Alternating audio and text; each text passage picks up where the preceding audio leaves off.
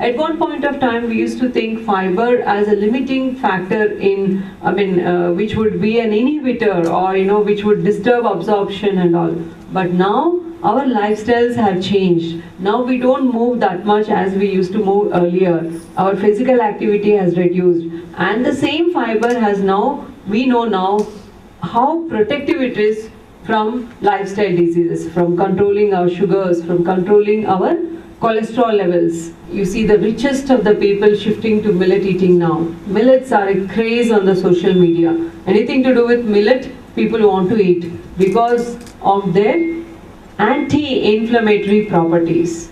The same polyphenols and tannins and phenolic acid, which we always said were non-nutritional factors in millets, now people want to eat them because we have seen the other beneficial effect of this, how they can protect us from the modern world stress. So millets not only provide the micronutrients, millets not only provide the fiber, but they also provide the antioxidants along with that, which can reduce the risk of bad cholesterol on our body.